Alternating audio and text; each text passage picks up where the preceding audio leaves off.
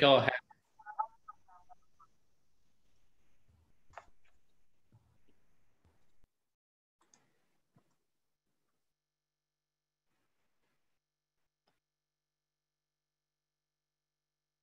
Right.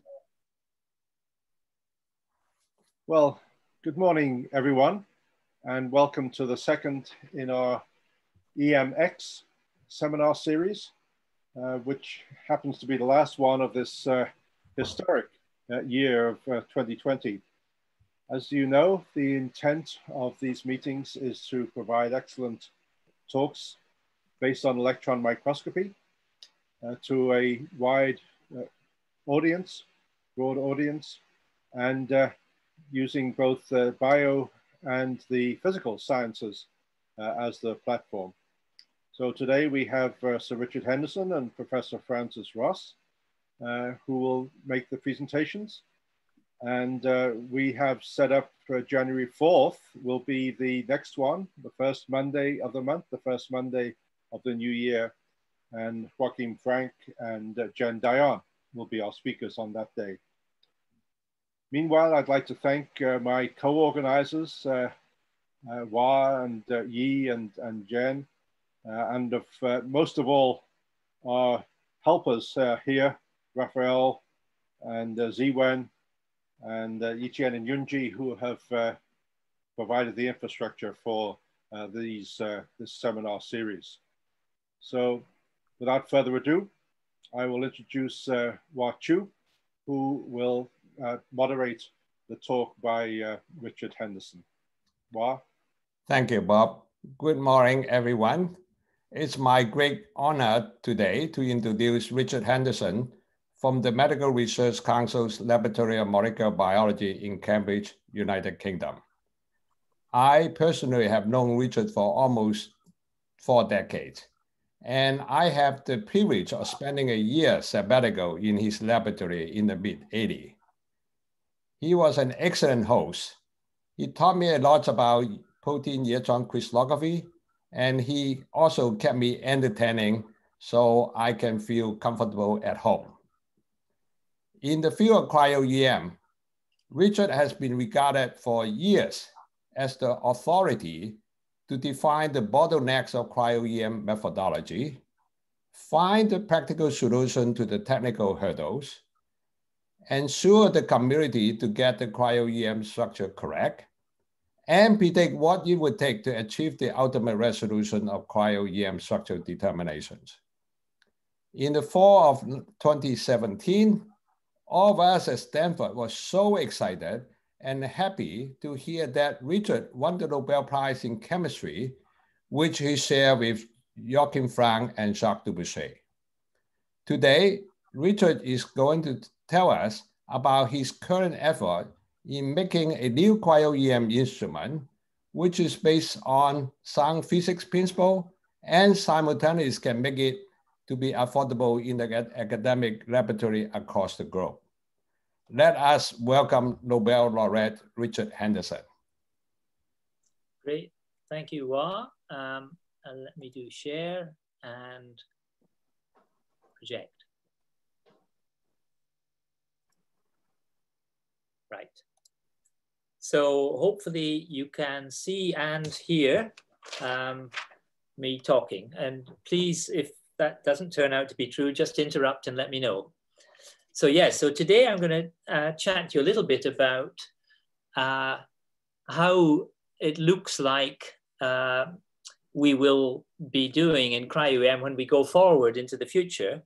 But rather than just telling you that, I think it's very instructive and useful to ask, how did we get here in the first place? Because not all of the things that we thought were important during the development of the cryo-EM methodology have turned out to be, they were all our best ideas at the time, but some of them are absolutely true and absolutely needed, and others, turns out, are not required before. So let me just jump in. So, it's only half an hour. Here is, on the next slide, some structures that we did at LMB in Cambridge after my own background doing crystallography, both X-ray and electron crystallography, we decided from about 1995 we would focus, because of the potential of it, on single particle cryo-EM in solution without crystals. And these were various structures that different people in the lab have done. So if we go back to possibly the earliest one in the bottom left, Guy Vigers was a student here in Cambridge with Linda Amos and I, but when he went to Jacques Dubochet's cryo-EM course, he came back and said, I resign from the project Linda and I had given him. And he did then cryo-EM with Tony Crowther and Barbara Pierce. And this was a 45 angstrom resolution structure of the Clathrin cages done about 1985. It was probably, there were only 3 structures done by this type of cryo-EM at that time. There was a virus that Jacques Dubochet had done, Semliki forest virus. There was a T4 phage tail by Jean Lepol, and this one by Guy Vigers. And it was lovely structures, but very blobby.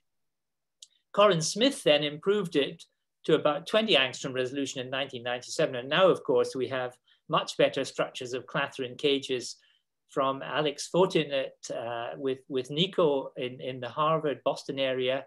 And then Corin Smith now, who was the first author of that paper, now has a 4 angstrom structure. Beta-galactosidase, we tried very hard to work on back in 1997, but this was the first map that we thought was truly believable. It was done on film in the year 2011. This was pyruvate dehydrogenase from Peter Rosenthal's work, 9 angstrom resolution. Nico, when he was writing the first version of Freealign, focused on mitochondrial complex 1. I'll come back to that again. That was 22 angstrom resolution. Kyung-hee Ri, 15 angstroms. And then the very first F-type ATPase from John Rubinstein's work when he was a student, and then a postdoc for about a year, 30 angstrom resolution. So these were all blobby structures, and they were all 10, 20, 30 years ago. But it was clear it was going to work, but it needed a lot of developments to be made. So then I'd like to jump right up to the present day and show you 2 or 3 structures that represent where we are now and pull out the best points of the cryo-EM so that you can get a feeling for that.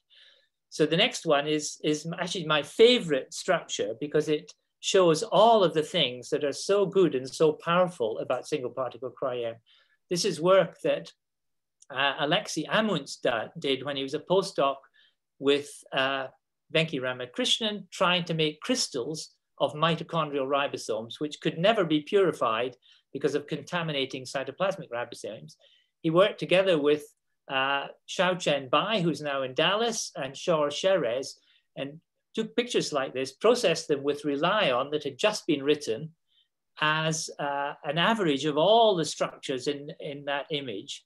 But then with this 3D classification that's also been part of Relion and which Shores had developed earlier in XMIT, they were able to separate it so that you got the mitochondrial ribosomes separated from the cytoplasmic ones and the full subunit separated from the large subunits. And then they could refine on part of the structure so that if there's flexibility, the ratcheting that Joachim was the first to observe could be eliminated by getting sharp view of the bit you were focusing on, the large subunit and the small subunit, and ended up with maps really like this, with the double helical RNA double helix, top view, alpha helices with side chains, beta loops, and nice side chains. So this shows, not the need for purity, not for homogeneity of conformation, and really good resolution.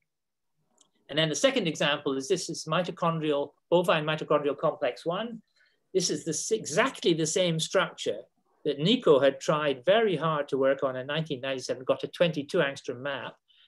With the new equipment that came in around 2013, this is a sample that Judy Hurst brought over and Vinoth Kumar took this picture of about 2013. This was the map they got within a month or so, 5 angstrom map, 8 iron sulfur complexes at high contour level, 76 transmembrane helices, all nicely visible. They went and then had a detergent belt because it's a membrane protein. And then with a bit more work, they finally got a 4 angstrom map where they could find all 45 subunits, identify them, build a model. And this had been trying to do for years and years. And then, of course, many people now have worked on this different types of complex 1 bacteria chloroplasts, but the most recent paper is work done by Leo Sassinov's group in Vienna. And you can see there are only 2 authors to this paper, presumably the person who did it and Leo supervised it. And this is now a 2.5 angstrom structure. And they got it in 5 different states with different redox states. And they now have a hypothesis for how the electron transfer energy is translated into proton pumping energy. So these are 2 great examples of the power of the method nowadays. And then just a couple more. The next slide then shows a recent paper, and it's from work partly done at the LMB on apoferritin using all the Thermo Fisher's new gadgets, reaching a 1.2 angstrom resolution on ferritin. But others, for example, Holger Stark's group using a slightly different electron optics, and then Wa's group at Stanford also have very similar structures, all at 1.2, 1.3 angstrom resolution. So not only can you do flexible big structures, but you can do high resolution on smaller structures. And then my last example, because we're in this coronavirus lockdown situation at the moment, here is a picture that's not yet published from work that Katerina Naidenova and a group here in Cambridge did on one of the SARS-CoV-2 molecules of interest, an RNA polymerase that they might be trying to find a ligand to inhibit it with. And these are these new gold grids with small holes, the structure and the map that should come out quite soon. So that gives you a quick idea of where we are now. And taking an overview of the field, another way of looking at it is how well are we doing in terms of the volume of work. And so let me just get back here. Yeah, so here is now the complete statistics of macromolecular structures determined anywhere in the world over the last 50 years and so on. And it turns out there's now 172,000 structures deposited in the protein data bank, most of them by X-ray crystallography, but some by EM starting about 20 years ago and some by NMR. And if you look at the graph, many of you will know this already, the NMR peaked about 2007 and now is used for other things rather than de novo structure determination. X-ray went up and up and up and is now plateaued around 10,000 structures per year. But the EM, which was essentially nothing on this scale, is now doubling every 1 year and 8 months or something like that. And so one way we try to look at how cryo-EM is developing and what are the things we need to invest in now is to look at the ratio of structures determined by X-ray divided by those by cryo-EM done per annum. And I have to move this picture aside. So you can see in the year 2000, there was 1,000 or 2,000 times more structures determined each year that gave you atomic models by X-ray than by EM. And then as the field emission guns, the microscope vacuums got better, it dropped to about 200 to 1. And then in 2013, when the new detectors came in, it was about, started to drop. And then on a log plot, it's now down, it's around 4.5 times as many structures per annum. And the reason that last point is slightly off the line is because it's not the end of the year yet. And at the beginning of the year, if you took the January and February, it would be at the same point as this. So this is coming down a little bit. And the last thing we like to do is to put this line on, which is the extrapolation when we have parity with X-ray crystallography. That's mid-2024. But the thing that's missing here is some of the structures done by cryo-EM are impossible. You never get crystals. And the other thing is they're on average, they're 6 or 8 times bigger. So it's already worldwide in terms of residues per year, it's already a lot more productive. But the resolution you get typically, particularly with the new synchrotrons with X-ray crystallography, it still is higher. So I think a lot of the drug designers doing structure-based drug design still have a marginal preference for X-ray crystallography, but with further improvements, it should get on really quite well. So that's where we are. So how did we get here? And let me see if I can get rid of this. How did we get here, and what were the rate limiting steps in the past? And this is useful because it tells you what you should be looking for in the future. So the real killer back in the 1980s was that the microscopes had a bad vacuum. And I know Nigel Unwin, for example, and other people tried to cool the specimens in 1970. And as soon as you got down below the temperature of about -100, very rapidly, your specimen got covered with ice, the beam didn't come through, and you couldn't do anything. Bob Glaser and Ken Downing in 1974 and 75 worked on ice-embedded crystals of catalase, but they had to limit themselves to -100 because was the temperature where you got the frozen ice would lyophilize at the same rate it was being deposited, but you couldn't go below -100, and the ice was always crystalline in those, except inside the catalase crystals. So the better vacuums came in 1980 in this Philips EM 400 microscope, and Jacques Dubochet was one of the first people to use them, and they had a better vacuum because the material scientists wanted a better vacuum. Then as soon as that happened, it turned out the cold stages were the limitation. They gave you 7 or 10 angstrom resolution because of vibrations and drift. And I'll show you some pictures of those old cold stages in a minute. Then we were using film. And if it turns out until 2012, film still had a better DQE than any of the electronic detectors, mainly because of backscatter. And although CCDs came in the mid-1970s and were very convenient, instead of having to develop, fix, dry, scan, you could see your image. That gave you an advantage in terms of judging your specimen. But still, we needed the new detectors to come. And then I remember we all had tungsten filaments, and you had to take pictures close to focus. Field emission guns came in with Hitachi. They were the first. And I remember we bought a new microscope in 1994, and we got quotations from Jeol, Philips, and Hitachi. But Hitachi were the only ones with a good microscope. And so we bought one, and we had a big advantage because we were the only people with a field emission gun and a microscope that really worked quite well at that point. Then, of course, later on, Thermo Fisher brought it in about 1996. And then we used to think, because of charging, that higher electron energy is good. And I'll come back to that again. And so that was another innovation that was, at the time, we thought quite important. People even had 400 kV, and then they would back off to 300. But eventually, around about the beginning of the 2000s, we realized the detectors were needed to be better. And we found a group, others were working on it as well, at Rutherford Appleton Lab near the Harwell site in Oxford, who were experts in developing these CMOS detectors. It was being used for optical microscopy, looking at stars.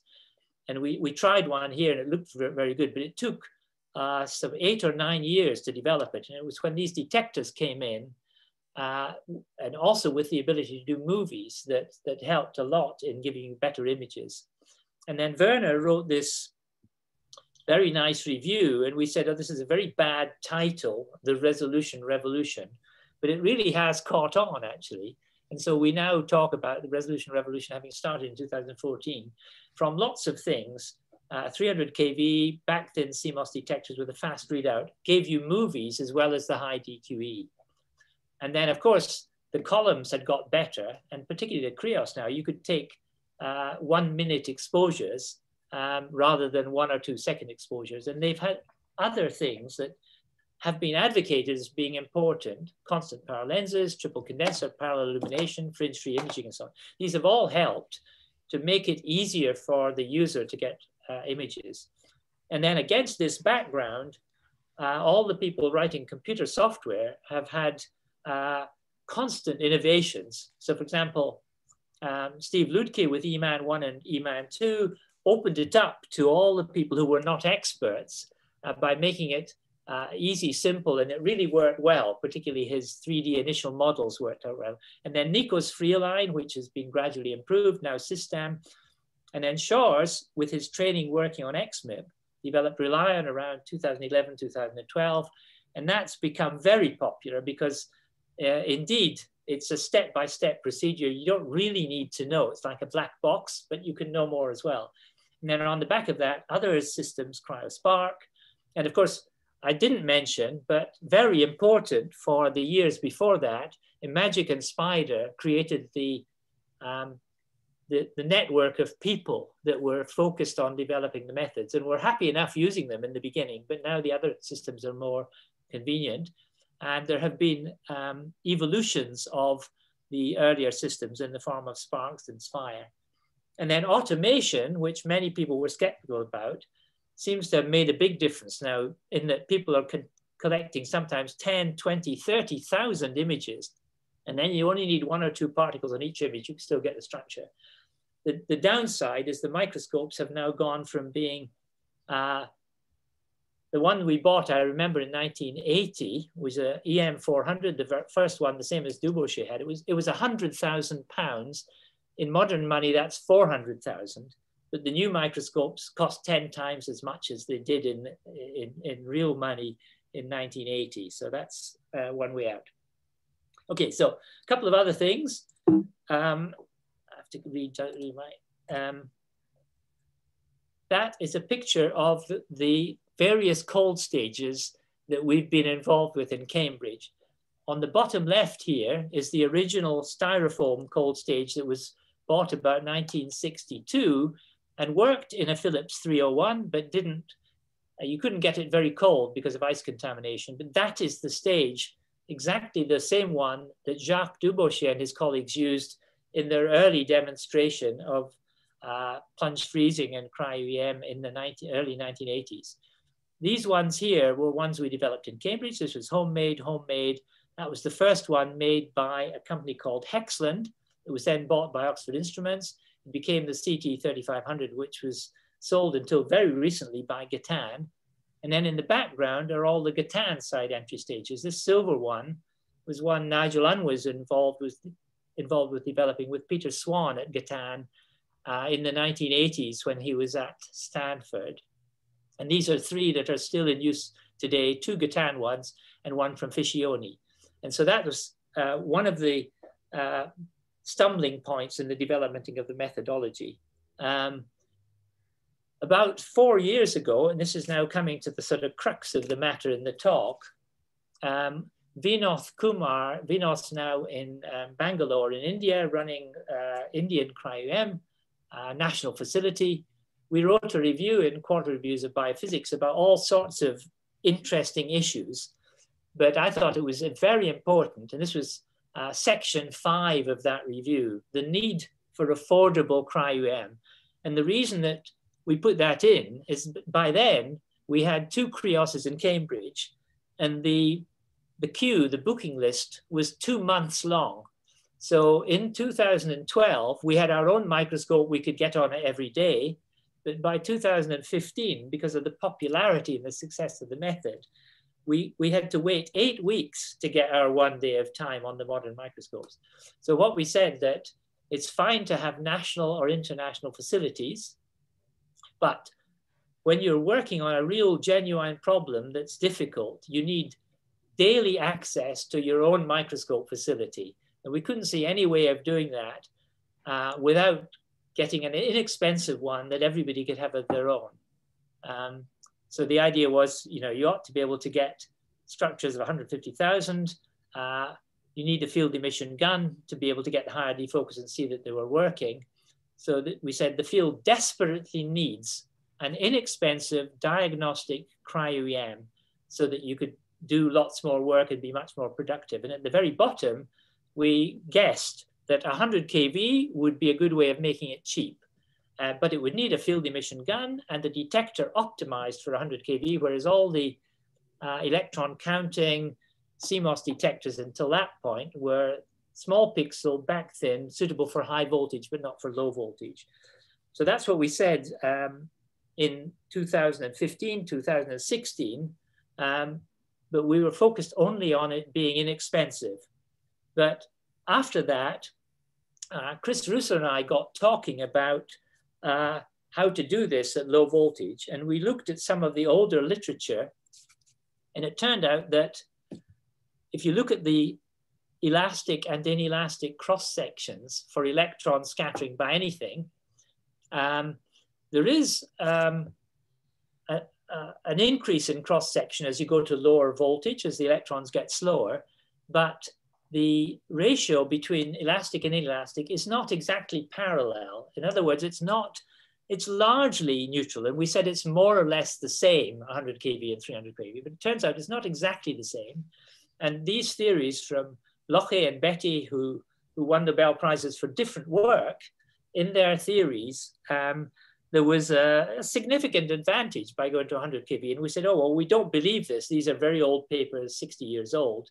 So we thought we'd better measure it. And that's this paper with Matthew Peat having done most of the work, where we measured the elastic cross-section, the inelastic cross-section.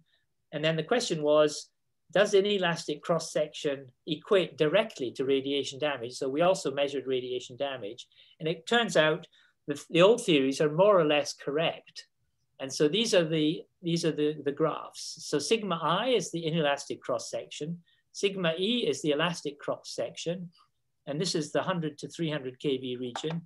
And then at higher voltage, actually the inelastic goes up and the elastic becomes parallel. And if you plot the ratio, it gets better at low voltage. But of course, with a specimen of ice, you lose, if it gets too thick, you lose electrons. So these dashed lines here are information content in the image worked out by multiplying the number of electrons that you get in transmission, should have an I in it, sorry, multiplied by the elastic divided by inelastic. And for a 300 angstrom specimen, most single particle, turns out you get a graph with a peak, and the peak is at 100 kV. If it's a thicker specimen, the peak is at 300 kV, but usually with thick specimens, it's big viruses, you don't worry so much about it. So that was the theory. But then we thought that we ought to prove that this was true in practice. So these were the arguments we were using. We wanted to democratize single particle, so everybody, however poor, could do it. We've done this theory, looking at the old theory. We did experiments to measure the elastic experiments. I'm not showing the radiation damage, but that followed quite well. It looked like there would be about 25 to 30% advantage at 100 kV or 300. So in other words, our original idea of it, that it would be useful to do only because it's cheap. But it turns out not only is it cheap, but it's also better in terms of the information out to a certain resolution. And these two papers now, one by Matthew Peat et al. On radiation damage and cross sections, and one with half a dozen structures done also last year. Those are now published. And so the question now is, how do we translate this theory and practice proof of principle into reality so that so everyone can buy one? And so the idea was to get a system that allowed you to have a 100 kV microscope with a field emission gun and a new detector that would be working well at high voltage. And the question was, where should we get the money from? And in the end, we've got a grant now, in our case, from Wellcome Trust, and some money also from two companies, Astex and AstraZeneca in Cambridge. And so we now have our own in-house plan to develop this a bit further. But I'm just going to show you what was in this second paper by Naidenova before I wind up. But before I do that, one question people ask is, are we saying that you only need 300 kV? And the answer is no, because 300 kV high voltage microscopes that we've now got 200 or so in the world, all running nicely, some of them in national centers like the ones in Stanford and so on. They are better when your specimen is very thick. That probably won't matter for single particle EM because viruses, you know, 1,000 angstrom virus at 100 kV, you can probably do quite well. even though it would be slightly better at 300 kV because it's so big and you can determine the orientation so accurately. But for electron cryotomography, you've got this twofold advantage in scattering, reduction in scattering, 1.5-fold in the inelastic. And so you do get, so I think for tomography, it's always going to be true. People will prefer 300 kV. But there is another thing, and that is with the envelope function, the chromatic temporal coherence function, the ratio of the energy spread of your electron source to the energy, delta E over E, is 3 times better at 100 kV if you have the same source. So the envelope function on resolution, that 3-fold ratio translates into a √3 improvement in resolution. So if you can get, say, 2 angstrom resolution by at a 100 kV, you'd be able to get 1.2 as people are doing with 300 kV. Although there are other ways of getting around that, you can have monochromators and so on. So that was so here are now some structures. This was what we did using an FEI F20 microscope turned down to 100 kV with this dextrous Eiger, and it's only 0.5 megapixel, so 32 times less area, and it has 8 of these A6, 256 square. That's an image of apoferritin, and after you do the bright and dark field correction, the image looks quite nice. And these are the structures that were done with about a week of time. This was E. coli 70S ribosome at about 7 or 8 angstrom resolution. This was catalase, it's hiding behind my sign here, at about 6 or 7 angstrom resolution. This was hepatitis B, the same structure Bettina Boccia did in 1997, first sub-nanometer structure at about 9 angstroms also. This was DPS, that was the one that came out best, 3.4 angstroms. It's half the size of ferritin, has the same alpha helical structure. You can see the alpha helix here. You can begin to see side chains. And then the last one was hemoglobin, which wasn't done very high resolution, but it, you could get it. You could get the orientation, 8.4 angstroms. So that's the story. I got about 2 or 3 minutes left. So the question is, how going forward, how will people be able to get this? Well, fortunately, although Thermo Fisher initially said that they weren't so keen on this, about 2 or 3 weeks ago, they did make an announcement, and this is the Thermo Fisher launch of a Tundra, which is a fixed 100 kV microscope. These are all video artist representations, computer simulations. This is the loading station. This is the transfer unit with a grid, and you put it in this hole, and hopefully it'll work just as nicely as their Krios and their Glacios works. And apparently you can order one of these now. And then the second possibility, this is what we've been doing. Thank you. Yeah. So we bought a gel. Have a great day. Say it again. I didn't hear. So that's a JL 1400. It's got a dextrous detector on it. It hasn't got a field emission gun on it, but we've got these 3 side entry cold stages. And we're hoping that within 6 months or so, we'll have this working nicely, collecting data and publishing papers. And then people will be able to hopefully buy one of these, either the Tundra or this one, 100 kV with a field emission. So with that, I'm going to finish. I've showed other people's slides as examples of the methodology, mitochondrial ribosome, complex 1, apoferritin, and the SARS-2. And then our work in Cambridge over many years, we're still working on lots of detector projects. Greg McMullen, Wazi Faruqi, and the 2 people, Nicola Garinia and Renato Turchetta, who now has his own company, were very important here. And then all the work on the 100 kV optimization, proof of principle, and the project is done with Chris Russo and his group, particularly Katrina Naidanova and Matthew Pete. And then this system I showed you, the field emission gun, is being developed by a company in York, a little company, York Probe Sources. GEL UK have been very helpful. We have a dextrous detector at the moment, but there is a plan with funding from the Rosalind Franklin Institute and SDFC RAL to develop a CMOS that would be optimized for 100 kV. So with that ending, I can stop there and go back to the screen. Thank you very much, Richard, for these outstanding lectures. Now the question is open for the audience, and you may type your questions in the Q&A. In Richard's talks, he already answered some of the questions, but I would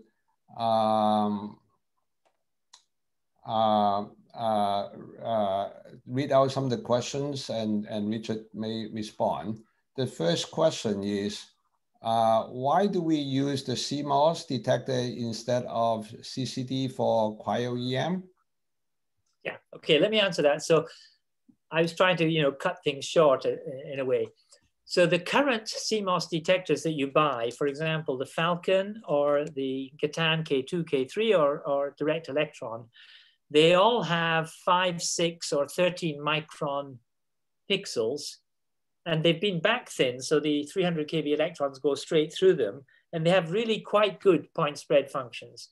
But if you turn the voltage down to 100, the energy down to 100 kV, in order to get the advantage of this, let's say, reduced radiation damage relative to information, the 100 kV electrons do not penetrate even the back thin detector. So you get a lot of backscattering, and the DQE drops badly.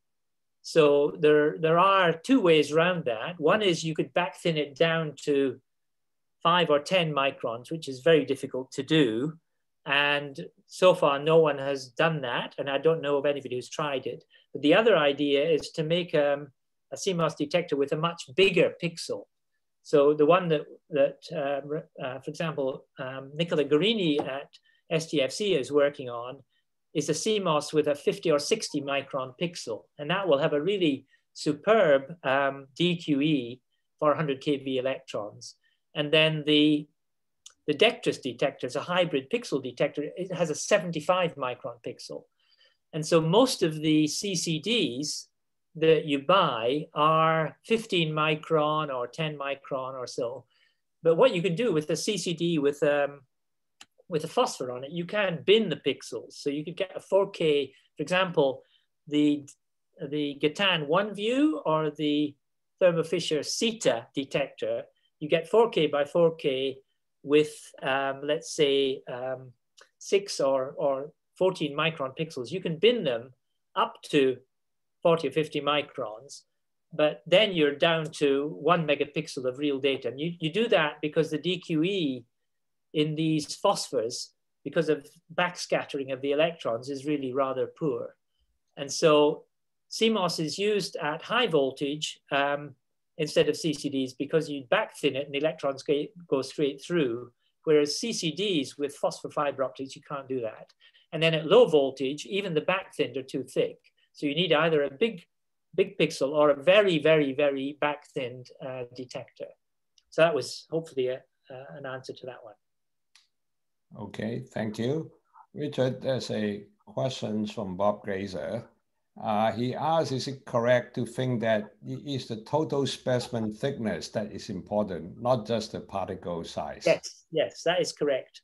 It's the total specimen thickness that's important. The ice, in other words, because it turns elastic electrons into inelastic ones. And the initial goal that we're thinking of is it's got to be, the main goal is affordable. And then the second benefit you get that is a little bit less radiation damage. So it's the overall thickness is important. Okay. But if the reason that your specimen is thick is because you've made too much ice, you can obviously blot it a bit harder and make it thinner. And even ribosomes are only 250 angstroms thick. So anything bigger than a ribosome, you obviously have to have 500 angstroms or 1,000 angstroms. And I know certainly Hua has worked on some, 1,000 angstrom diameter viruses, but you could do these easily at 100 kV because even though you'd lose some electrons, the signal is so strong with 1,000 angstrom icosahedral viruses that the advantage you'd get at 300 kV isn't worth the money. So we think for all single particle work, 100 kV is the future.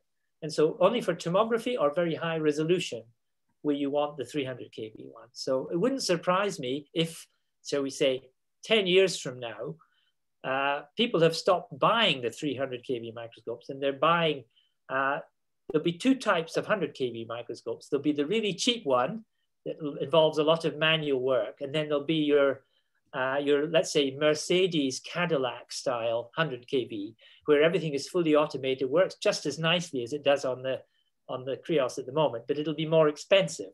So that's, I think the market is for 100 kV affordable and 100 kV luxurious for those who are more endowed with cash. Okay, thank you. Some of the other.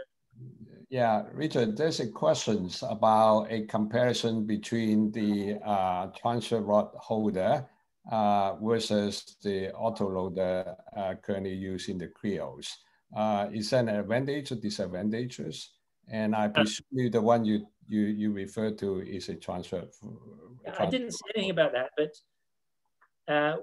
the thing about the Krios or the cryo arm for gel, they do have an autoloader, but if you want to load one grid and look at it and then find it's no good and then make another grid after you've seen the result of the first grid, it takes about an hour to load the Krios actually. By the time you've plunge freeze the grid, clip it, transfer it to the cassette, transfer it to the microscope, wait for the vacuum, get it inserted, look at the image, it takes you about an hour. Whereas even with a side entry holder, you can do it probably in about the same amount of time. So what we've said, in addition to, what I showed you was the Tundra will have a one grid system that's going to be very quick. And that was partly because it was for a screening microscope. At the moment, we've got these side entry holders, which probably takes you half an hour or an hour. But we did say a very important thing after you've got a system that works and that you can buy in a department or a university without much money. What you want is a rapid single grid cryo transfer system where you can put the grid in, take a picture in 5 minutes or 10 minutes, and then get it out again. And if it's a good grid, keep it for another microscope, send it to a national center. Or if it's a bad grid, you make another one and put another one in. And then every 10 or 20 minutes, you get feedback. And then within one day, you've solved all your problems. Whereas at the moment, you get your one day on the microscope, you look at your grid, it's no good. And then you have to go away and make another grid and you get another day 8 weeks later. Unless you've got, Mondays are for screening or something like that. So I think we do need better, quicker, and more rapid cryo transfer systems. And actually, that is one of the things we're thinking of doing here as well. But the Tundra was supposed to aim for that as well. The one thing that the Tundra will have initially is a CCD with the phosphor fiber optic. It'll be the CETA. But what we've told Thermo Fisher is once that's delivered and people start to buy it, they really must focus on getting a really good 100 kV detector. And of course, if they don't do it themselves, they'll be able to buy it in from someone else if someone else develops it. For example, from Dectris or from RFI. Okay, in the interest of time, I have one last question. Would you comment on potential application for cryo-EM beyond those used for the drug discovery efforts? Well, it obviously should be used for everything else.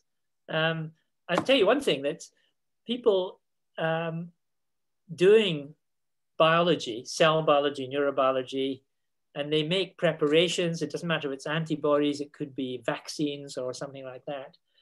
They always want to know what is in their specimen. And at the moment, they can do gels, they can do light scattering. So it wouldn't surprise me if cryo-EM is simply used for evaluating your specimen. In other words, is it a homogeneous mixture of one thing?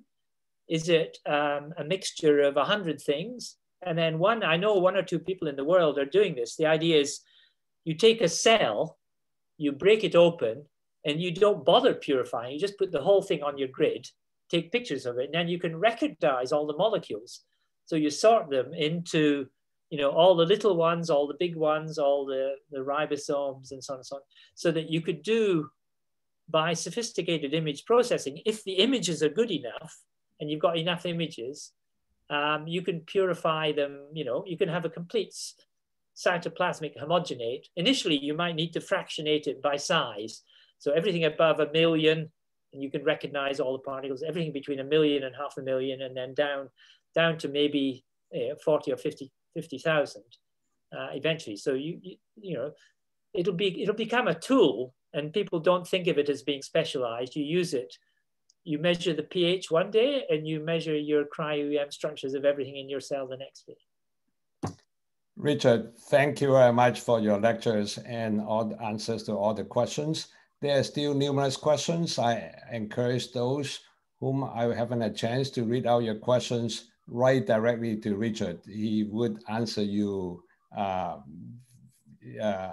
your questions. Again, thank you very much. I'd like to turn the floor back to Bob. Thank you, Wah, and thank you, Richard. Wonderful, fascinating, and we might go back to 100 kV, but I think 300 kV is pretty good in the physical sciences. Perhaps Francis might address that. So I'll hand the baton over. I believe that Jen Dion is going to introduce Francis. Maybe at the end we can have perhaps he may say a few words after Francis's talk also. Sounds great. Well, thank you, you know, Richard, for the incredible presentation. Thank you, Bob, also for handing over the floor to me. It is my tremendous honor to introduce our next speaker, someone who has long been a role model for me as I've been learning electron microscopy, Professor Frances Ross. She is the Ellen Swallow Richards Professor in Material Science and Engineering at MIT since, as of, I believe, 2 years ago. And she's had an extremely long and illustrious career in electron microscopy, especially in developing new methods for the physical sciences.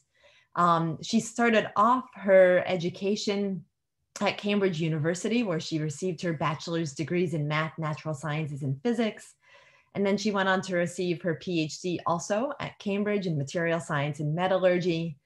She then started off many years in national labs and industry. She did a postdoc at Bell Labs. She then went to work for the National Center for Electron Microscopy at LBL and spent over 20 years at IBM Yorktown Heights, where she pioneered how electron microscopy can be used for crystal growth. Among numerous awards, she's a fellow of the AAAS, the Royal Microscopy Society, and Microscopy Society of America. And she was recently awarded the Hashimoto Medal at the International Microscopy Congress in 2019, what's often known as the Olympics of Microscopy. And MIT recently wrote an article about her, calling her the wizard of ultra sharp imaging. I think that's an accurate description. And Frances, we're looking forward to your presentation. Thank you so much for joining us. Okay, thanks so much. Let me share my screen. We'll try that. How's that look? Good. Yeah, looks thanks great. so much for that really fulsome introduction. I got to say it's a little bit daunting to follow such a fabulous talk from Richard. I hope to at least entertain you partly as much as he did. I found his talk with the future ideas about microscopy to be really inspiring. So what I'd like to do is talk about a kind of a narrower area about doing microscopy in motion to show the joys of looking at materials as they change. So making videos of things happening, using the information to understand what's going on. And the kind of thing I'm going to talk about is shown in this slide here. So this first movie shows a catalyst doing its job. It's a gold silicon eutectic liquid droplet sitting on a silicon post. This is a catalyst for growing nanowires. But the fun thing about this movie is you can see a surface structure. This is a liquid droplet, and the surface of it is a crystalline thin skin of gold and silicon, and this has obviously a huge impact on the catalytic properties of these kinds of structures. So the second movie shows little gold triangles sitting on a graphene sheet, and as we warm them up gently, they change shape, but they also start moving around, and you can see they move from place to place. They will turn around in a moment, and the interaction between these 3D materials and a 2D van der Waals bonded layered material is a really interesting way to access new physics. And finally, since many processes happen in water, it's really interesting to watch the physics of fluid motion. This is bubble nucleation, growth and motion in water, generated actually by the electron beam. So these bubbles are full of hydrogen. I'm not going to talk about liquid cell electron microscopy today just because of time constraints, but this is another way to look at the dynamics of small processes and use the information to understand what's going on. So I'd like to acknowledge many collaborators in this area from both MIT, where I am now, and IBM, where I had been for a while beforehand. And I especially would like to acknowledge the technical support, right? Most of the stuff you'll see here was done using somewhat unusual microscopy hardware and techniques. Actually, the imaging is pretty straightforward. It's the hardware that's unusual. So it's really down to the technical support that makes all of these experiments possible that I'm going to show you. And I'd like to thank many funding agencies who have contributed to the people involved in our work. All right, so why are we interested in watching crystals grow? Well, it's because of a grand challenge in materials science. We really aim in doing materials science to design and build materials that have particular properties, whether those are electronic or optical, whether they're mechanical, magnetic, or whatever they are. You need to be able to specify what you'd like and then build the material that can do that job for you. So nanoscience provides new tools for achieving this goal, because shrinking the size of a material often unlocks new properties. So I'm showing you here two images of things that are on the nano, at least micro scale, and they're done using very different philosophies. In the first one, you can see that that this is actually from some colleagues at IBM, moving atoms into place one at a time.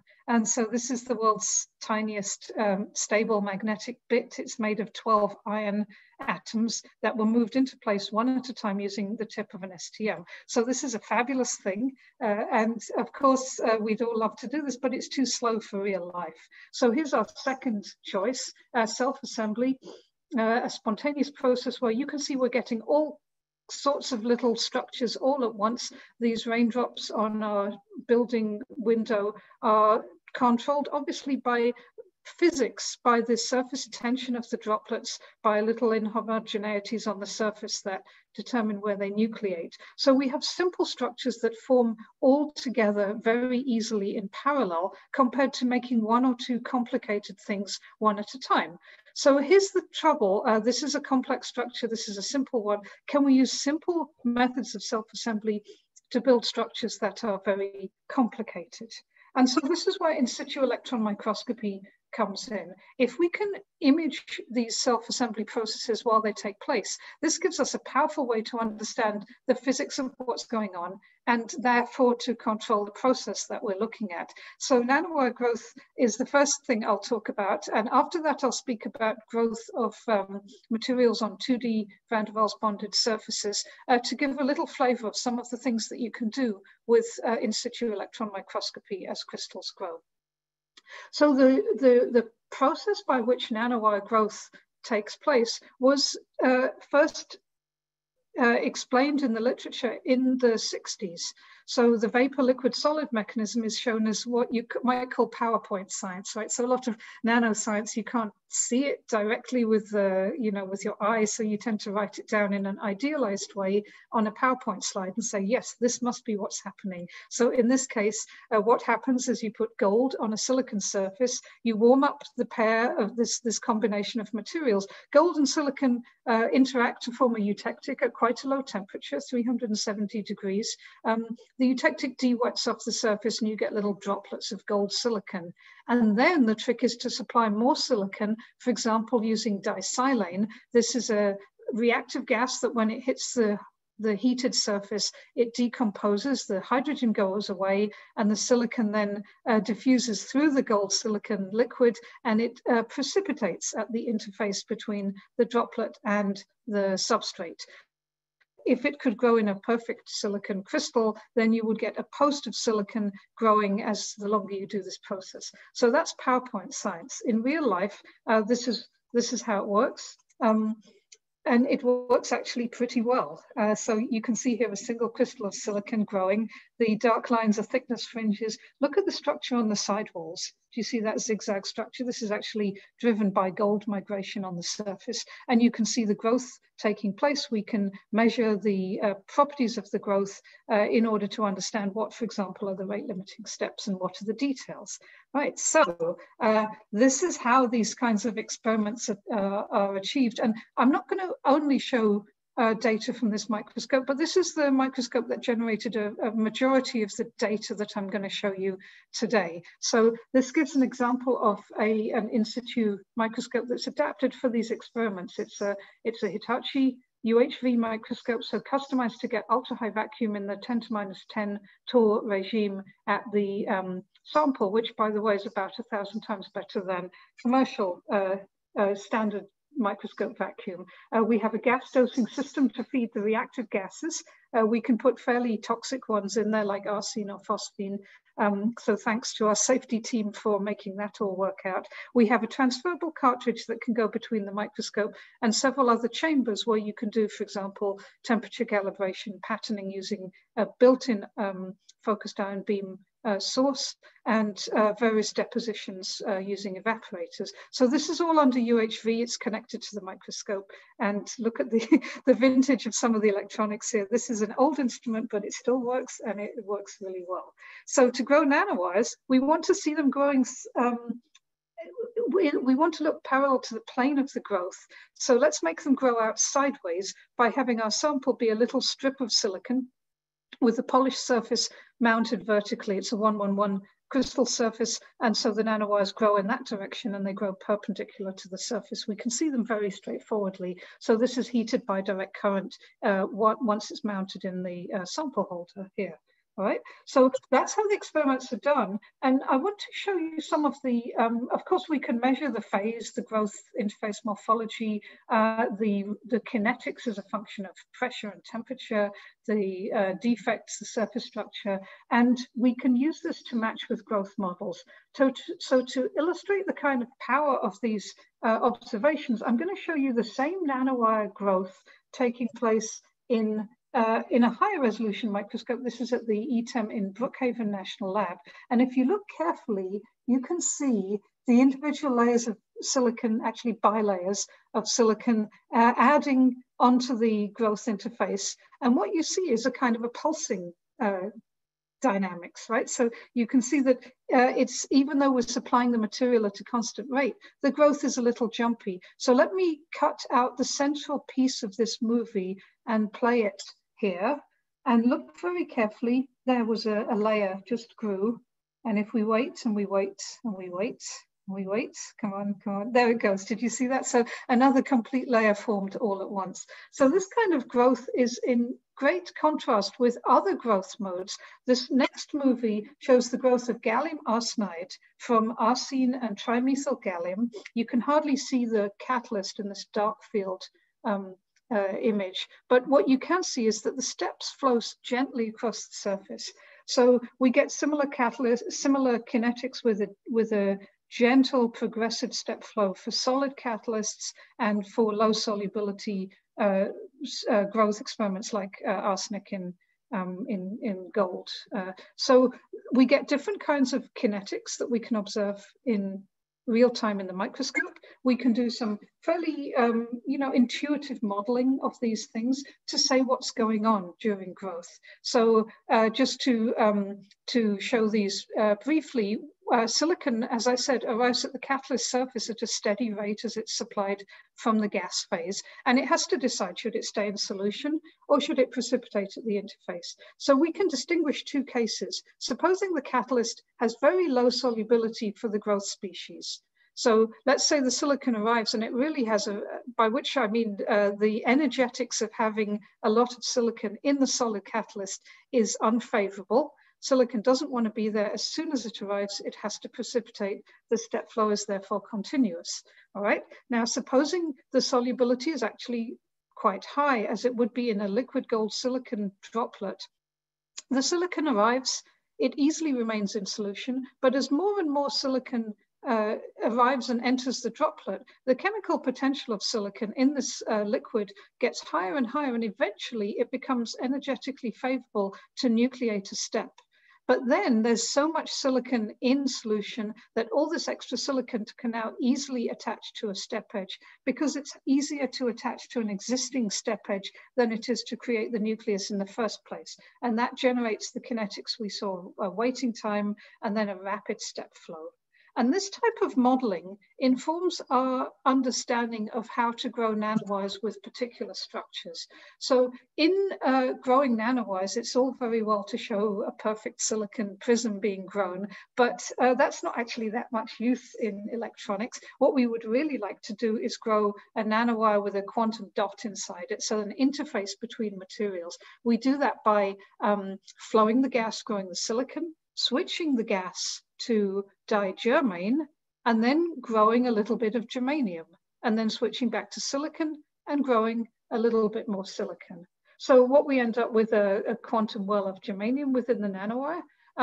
And this is the PowerPoint science. It works to some extent, and the considerations I showed you on the previous slide suggest that a solid catalyst with low solubility for the growth species is best for sharp interfaces, because you don't have a whole reservoir of material, of the first material still in the catalyst at the time when you grow the second one. However, I'm showing this mostly because it illustrates one of the things that we all enjoy about doing in situ microscopy, which is that you often see things that you had no idea were even possible. And you look back at them and say, oh, of course, that must have been how it happened. But unless you had seen it in real life, you wouldn't really believe, you wouldn't have even gone down that pathway. So this is one of the experiments along those lines. We decided that we wanted to grow a silicon and then nickel silicide interface, because nickel disilicide is a material often used in the interconnects in integrated circuits. So we thought, wouldn't it be interesting if we could grow the silicon nanowire with a nickel disilicide layer within it? And so we added the nickel, expecting to see these layers of nickel disilicide forming, but instead what we saw in the movie was the formation of this thing within the catalyst, this little perfect octahedral crystal formed in the catalyst, floated around a bit, eventually stuck down on the interface, and then we switched back to silicon. We continue to grow more silicon. It surrounds this little crystal.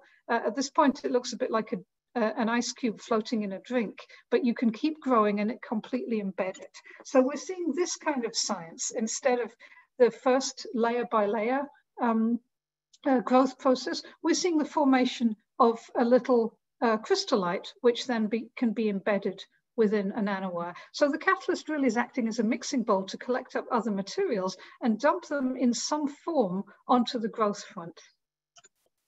So I want to move on from nanowires, but I don't want to leave you with the impression that it all, you know, it's all happy, it always works all the time. So I want to just use this slide to show you some of the entertaining things that didn't work out so well. If the vacuum is poor, probably a bit like in the early days of cryomicroscopy, you can see this junk forming on the surface. That's because we're flowing reactive gases that contain silicon. We've got oxygen or water in there, and we've got electron beam effects that contribute to this kind of layer, which prevents growth completely by blocking the surface. Sometimes you get bizarre morphologies. Sometimes you get kinks in the nanowire caused by odd nucleation of the at a heterojunction, and often you get motion of the nanowire, of the catalyst on the end of the nanowire, that results in the death of the catalyst and the end of the nanowire. Look at what's happening here. And what's driving this is Ostwald ripening. The gold atoms in the catalyst here are diffusing along the surface of the nanowire across the the surface of the sample, and then up to some other nanowire whose catalyst may even grow a bit larger. So this seemed like a real problem, although it turned out to be quite interesting in terms of understanding the limitations on nanowire growth. All right, so nanowire growth gives us a hint about how looking in the microscope at a self-assembly process can help us understand the mechanism of the process and thereby control a feature of the result, like the tapering or the sharpness of an interface within the structure. So what we'd like to do is extend this to a wider range of materials systems. And something that you can hardly fail to be enchanted with is the extreme developments in two-dimensional van der Waals bonded layered materials. This is a truly exciting area of nanoscience because the control of the structures in these materials can generate properties such as superconductivity by superimposing different length scales in the same material. So we have the very short length scale in the vertical direction. We have the atomic scale of the unit cells within each layer. But if you twist two materials, as shown here in this well-known image, you get a moire pattern that gives even a different periodicity in plane. And this is what leads to much of the new physics and functionality of these heterostructured 2D materials. All right, so moire patterns are, are marvelous, but how about moires at interfaces between 2D and 3D materials? So I'm talking now about not putting two layered materials together and twisting them, but instead putting a 3D conventionally bonded material on top of a 2D material. So here's a classic example of such a combination, gold deposited on MOS2. So the MOS2 has van der Waals bonded surface. The gold, of course, metallic bonding. What happens when these two very dissimilar materials are forced to come into contact with each other? So we do this, so when we deposit gold on the MOS2, we can image in different modes. This is STEM, IDPC mode, conventional STEM, and this is high resolution TEM. And you can see that there's a moire pattern generated here, very beautiful one, and in this case, in fact, generated by the mismatch in lattice spacing between the two materials. All right, so to do these experiments, we can use the same type of experimental setup, but instead of using these blocks of silicon as substrates, we use 2D materials that are transferred over holy silicon nitride and then cleaned and deposited under UHV. So this can all be done in UHV with the sample prep done and then transferred directly to the microscope for heating experiments or other observations. All right, so the first thing we notice is that a very clean surface is critical, and that's because the bonding is so weak. There's no, the gold doesn't really want to bond with the MOS2, so any excuse, any piece of dirt, any contamination will lead to polycrystalline disorganized deposition of gold. But once you clean it up by annealing in vacuum and maintaining a good vacuum, we get very beautiful images showing the moire patterns that I showed you in the previous slide. And you can go thicker and get a continuous film where pretty much every one of these nuclei is epitaxial, and so when they merge, there aren't high angle grain boundaries. So we were pretty pleased with ourselves for generating these pictures until we started looking back in the literature a little bit. And I think it's a good opportunity to mention pioneering work from the past. Look at the dates on this paper from the Takunagi's group. This was done using a UHV gel instrument way back in the 70s, and you can see exactly the same kind of thing. This is a movie showing recorded during the deposition of gold on molybdenite, which was the name of MOS2 before people started thinking 2D materials. Okay, anyway, so the bonding is very weak, as you can see in this series of STEM images. There's small motions of the gold at islands, even at room temperature. We're not heating it, we're just, the electron beam at 60 keV is enough to create some small motion of the islands that shows up in the moire patterns. And if you heat up the sample a little bit higher, still in UHV, you get the motions that I described in the first slide of this talk. Right. Okay, so an interesting feature of these is that if we measure with TEM, we get a Moray periodicity of about 2 angstroms. 1.8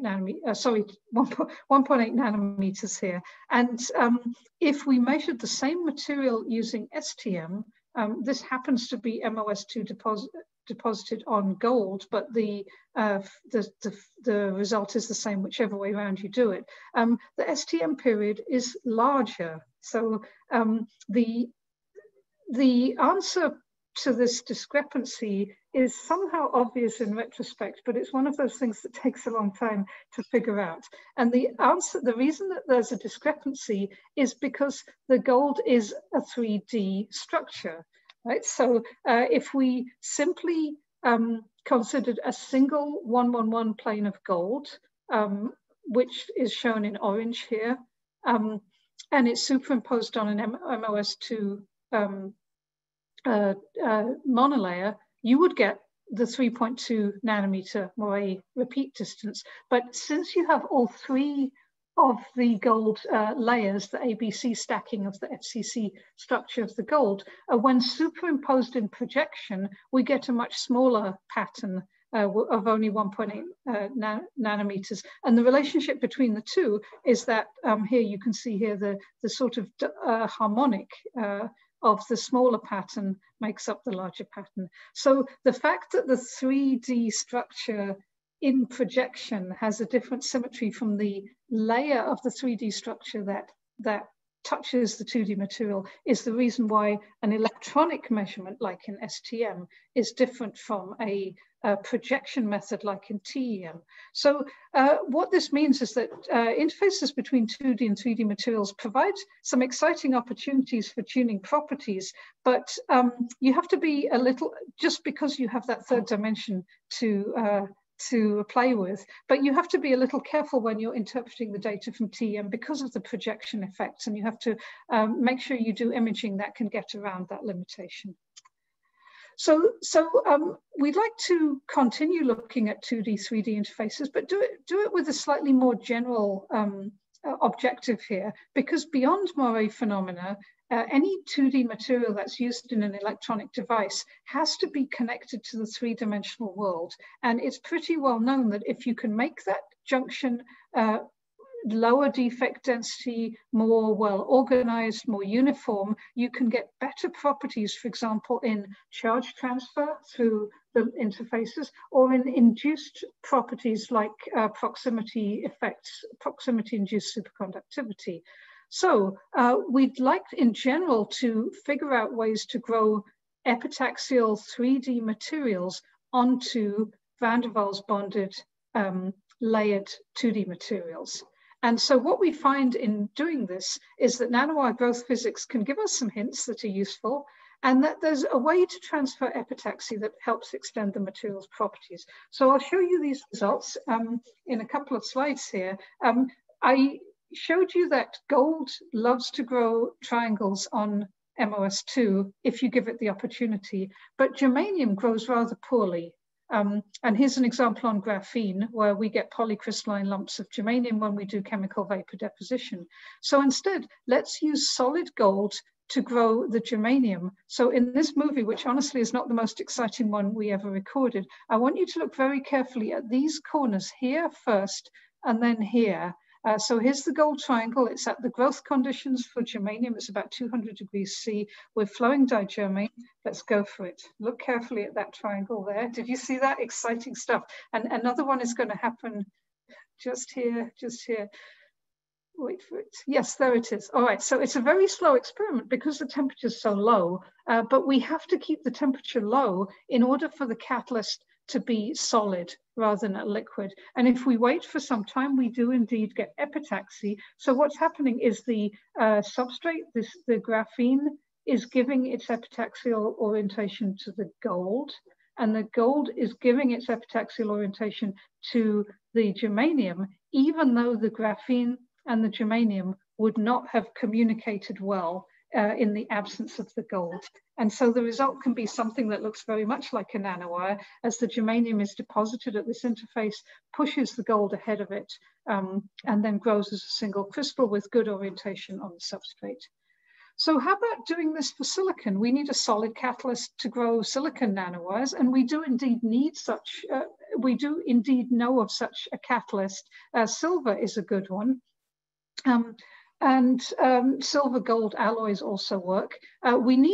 We can't use gold because gold would work at such a low temperature that the growth would be impractically slow because disilane doesn't crack efficiently at low temperatures. So let's take this knowledge of silver and gold as catalysts and apply that to growing silicon. So we start by putting silver on the graphene substrate, but silver doesn't grow epitaxial on graphene. So the silicon isn't epitaxial either. So instead, we firstly grow the gold triangles. We then grow silver around them, and it adopts the gold's orientation. And then we use this combined catalyst to grow silicon, and we get epitaxy. So now we have transfer through a couple of different links. The graphene talks to the gold talks to the silver talks to the silicon. And so the silicon is lined up with the interface. Okay, so we can expand to a little bit of other materials. We want to grow other semiconductors. Here's an example of growing gallium arsenide from gallium droplets. And this is an interesting one because liquid droplets didn't work so well for silicon and germanium, but they seem to work quite well for gallium arsenide, that we can get nuclei of gallium arsenide forming within the gallium liquid. And so we can use our nanowire experience to grow all kinds of bizarre little things within the droplets. As I showed you before, the case of the nickel disilicide octahedral crystals, we could imagine doing these kinds of things in droplets that were not on the ends of nanowires, but were sitting on a 2D material. And I got to show you this picture. It shows as these things start to form, you can see them rattling around, looking for good orientation to stick down and start growing. And eventually they settle down and continue to grow. Okay, so for the last minute or so, I'd like to talk about what might happen next. It was really fun to hear Richard talking about the importance of the vacuum in cryo microscopy. So in material science, I'm utterly convinced that this is the key for the next step, at least for these experiments, because control of the environment is important for creating the clean surfaces in the first place, and for keeping them clean over the time frame at which you do the experiment. It has all kinds of benefits, including reducing side reactions between the gases in the environment and the ones that you actually want to flow. And it also allows for observations of materials that would otherwise react with air, like oxidize, before they could be imaged. So these images show niobium growing on graphene. These are dendritic types of structures because the growth temperature is not quite high enough, but you can see they're highly epitaxial on the substrate. They make very beautiful diffraction patterns where you have the graphene and the niobium spots in good alignment with each other. So these need to be done. This experiment needs UHV to make it work. But UHV has another benefit. As I said at the start, the bonding is so weak that any kind of a defect will create nucleation. So if the surface is clean, we have a better chance at controlling nucleation. If the surface is then well controlled, we can deliberately introduce new sites for nucleation that will give us arrays of little triangles. Along the lines that are shown here, this is done with a focused ion beam, this actually drilling little holes, which are quite sort of significant disruptions of the substrate. But with lower doses, you can just make a small collection of point defects that would be a good opportunity for these gold triangles to nucleate and therefore be able to form arrays with for example, photonic applications. So let me conclude by saying that I feel that we're in a really interesting time for this type of microscopy. There are developments in imaging tools, and there's also the need for new growth techniques whereby we understand self-assembly well enough to create quite complicated structures where the size, the shape, the composition, the epitaxial arrangement of nanoscale volumes of materials are well controlled. So to make these designer nanostructures with the highest level of precision using simple, scalable growth-like self-assembly, we need to use the developments and imaging tools that are going on. The aberration correction, low voltage operation for beam sensitive materials, efficient and fast detectors, the control of sample stimuli using MEMS technology, and at least in our case, UHV environment for improved control. So although in some cases quantification remains a challenge, I think this is an excellent situation to be in to generate some interesting new physics to help us control nanoscale crystals. So thanks very much for your attention. Great, thank you so much. That was an outstanding presentation. I think Rafael was instructing people to address questions in the chat, and it looks like one of the first questions is, what suggestions would you have on avoiding, various beam effects? Like, what are the controls that you're using, especially, for some of the more delicate samples, like the two-dimensional materials?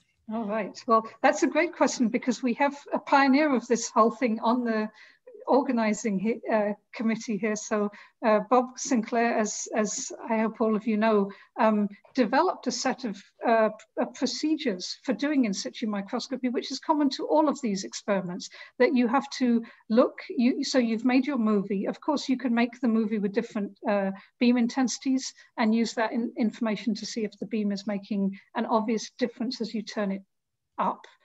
You can look somewhere else that the beam never struck.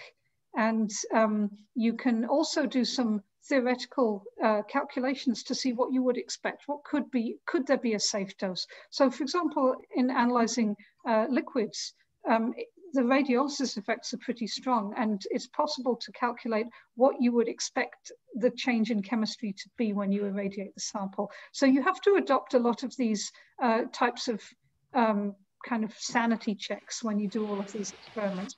The fact that we can now get good resolution at voltages low enough to avoid knock-on damage for the 2D materials is a really significant step forward that makes a lot of this stuff possible. Okay.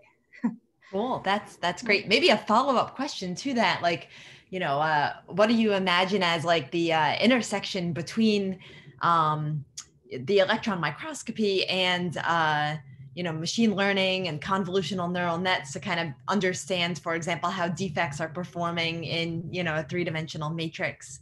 Mm-hmm. I think that's a fabulous area. There's a good number of people involved in that. I think there's even a workshop going on at Oak Ridge even now as we speak in this area. So you can maybe tune into that afterwards. But it's a great opportunity. It allows a lot of data. With movies, we're collecting so much data, it's hard to analyze in practical time frames without some kind of machine learning to show which are the important features in these many images. So I think that with it's been less of a limitation for what we're doing, because we maybe are looking at an individual object as it grows and trying to track that one.